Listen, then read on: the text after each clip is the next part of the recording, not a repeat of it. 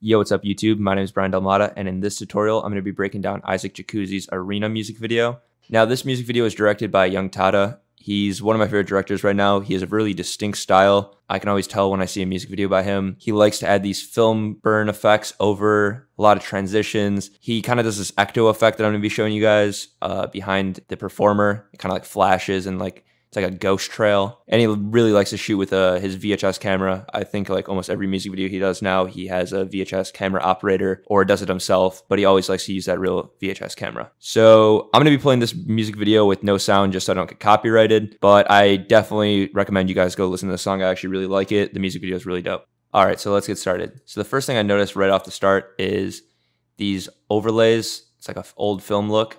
I actually know which ones he used. They're by filmlooks.com. It's their old film look effect pack. I'll play one just so you guys can see. So it might not be the exact one he just used, but the one he used is in there because it's from the same pack. So going forward, just a lot of slow-mo clips here with that overlay again. And then right here is what I'm talking about with the VHS. He used a little VHS camera. And to get these lines here, he was actually, when he was recording it on a OBS or whatever, however he transfers the VHS over, he's actually going in reverse or speeding up the tape so it has these lines here. Or he could just have an overlay where he just tosses on there and speeds up the clip. And then right here, he uses the old film looks again with a different blending style just so it's going over the darker stuff. So you just play around with the blending styles. They're kind of fun. You can really come up with some creative looks through that. And I think this is a really cool transition here. He goes from shooting on his camera to a VHS camera, kind of giving it a cool transition, but it's the same clip, but he just had him retie his shoe again. So again, with overlays, title screen. Now here's one of the effects I'm going to be going over here. Right here is he has a cutout of the next clip, shaking with some glow on it. And then I think he just used a solid image of like a color and then put wave warp on it and some glow and then just changed it a little bit. And then that's a trail effect I'm talking about. I'll break that down later too. He kind of has a little ghost trail. It's the ecto effect in After Effects with I believe some glow and some sapphire flicker on it. So moving forward, here's another cool transition he did. This is just a practical transition done in camera. What he does is he just kind of whips his camera back and forth here. So one second, let me get to it. Where's it at? So he just took a clip of him whipping his camera back and forth right before that just to kind of add a transition. It's kind of hard to even see or notice, but if you're looking for it, you'll see it. He does it a few times throughout this music video. And again, with the VHS. And here's this wave warp transition I was talking about earlier. He kind of adds wave warp behind these guys, has them glow, shake a little bit. So that's done with either Sapphire Shake or maybe a Twitch plugin. And then it just transitioned to the next frame. It's kind of cool how he does that. Just adds a little flair to the video. It's like 1, 2, 3, 4, 5. 5 frames long. Something really quick. Now a little tip here, if you want to break down a music video yourself or just like look for effects that you can't really see if you just play at full speed, using the left or comma and period on your keyboard will go 1 frame ahead so you can kind of just dissect a video like this, and that's kind of how I know what he's doing to each transition and effect. Film look overlay, speed ramping.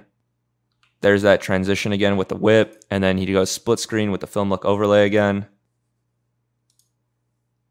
And then here is a different version. I believe he just added a solid again with the wave warp, and then added universe glitch probably.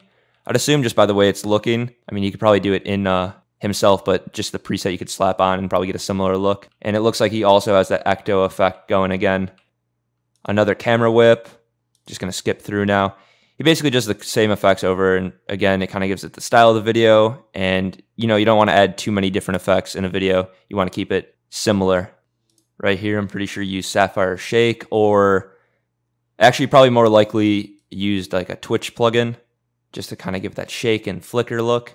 So that's pretty much the video. Go check out isaacjacuzzi and YUNG TADA. I'll leave their links to their socials, and I'll leave a link to this music video in the description below. But yeah, let's hop into After Effects, and I'll break down these effects for you. So the way he did that ghost effect, I'll pull it up real quick. This effect right here where it has a trail of him.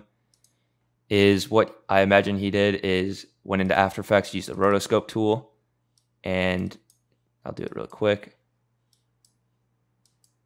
Went frame by frame like this and just tracked it to him. Now I already have another composition where I did this completely, so we're going to be going to that. So here's my version of the effect right here. Has that trail.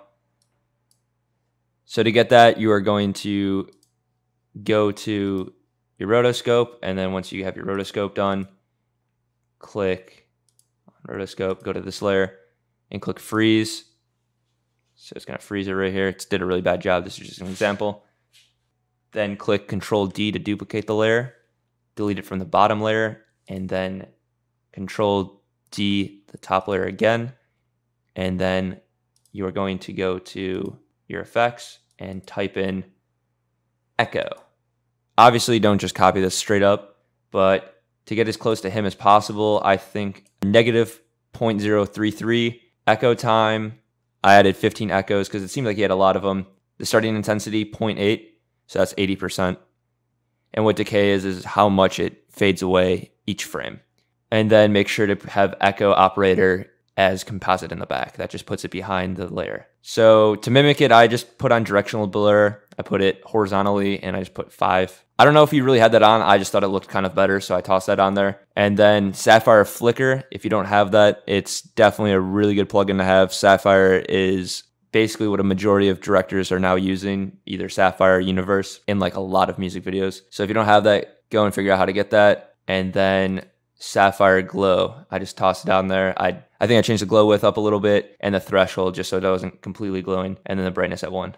Now to get this effect right here where it has the trails and that little glitch effect, is what I did is I created a new solid layer by going to new, solid, and I just chose a random color and then toss it behind both of the top layers. And then what I did is I went to the shape tool here and just created a mask and made it more rectangular. And then I tossed wave warp on it, changed the wave type to noise, and then cranked the wave height up a bunch and the wave width down super low. And then to get it to change colors, I just went to hue and saturation, tossed that on there, and then keyframed it to start at the beginning and then go to the end and just shift throughout. And for the glitch effect, just use Universe Glitch. And I just went to choose a preset and found one that I liked. I thought squares and lines was pretty similar to what he was doing, so I clicked squares and lines and applied the preset, and then didn't change anything on that. Slapped on some glow, didn't change any settings at all. And then if you want Twitch, which is gonna like make it shake around a little bit, that's also another plugin that's pretty useful. It's not necessary, but it just adds a little bit more shake to it. And then that's what this is gonna look like. Now also, another thing that he probably did was go into wave warp and keyframe the wave height and stuff and just change it frame by frame, and maybe even change the wave type frame by frame. And you could also keyframe the mask path so it moves and follows behind him. And then, like I said, to get that VHS effect that he kind of had, where it had those tape lines, I'll find a point in the clip where he does it. I think he does it at the shoe at the beginning, right here, how it has those lines. What I did is when I was recording on my actual camera, if you just go in reverse, it has those lines automatically for you. So that's a way to do it. Or you can get an overlay. I'm pretty sure Film Looks has a similar one if you go to their VHS pack, and it's somewhere in here. So if you want to do it artificially, then you can do it that way. But yeah, that's pretty much it for the video. So if you like this video, like, subscribe, ring the bell, comment what other videos I should break down or what other effects I should do in the future. Definitely be sure to check out YUNG TADA and isaacjacuzzi. Also, don't just replicate his style. I just did this to show how he accomplished these effects. Definitely do not steal each effect for exactly what it is. Make your own version of it, tweak it, and make it into something cool and creative. But yeah, that's it for the video, so peace.